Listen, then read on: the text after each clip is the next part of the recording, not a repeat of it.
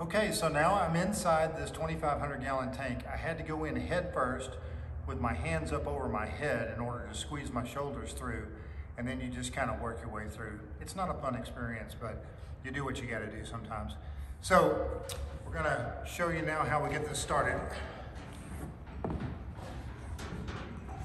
So the best thing to do is to take the actual filter and the ball off of the hose, because otherwise when you start trying to twist it in, it becomes a real beating. So it's easier to do it this way. So you got to get your threads started with your thread tape on this end, and you just start turning it. Make sure you don't cross thread the threads.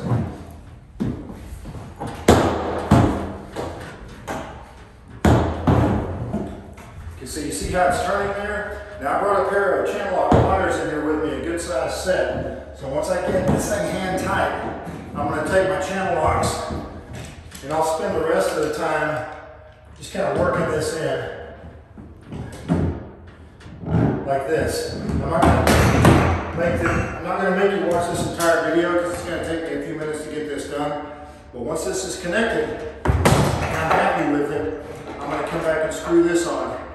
Then you just get out of the tank and you're done. That's all there is to it.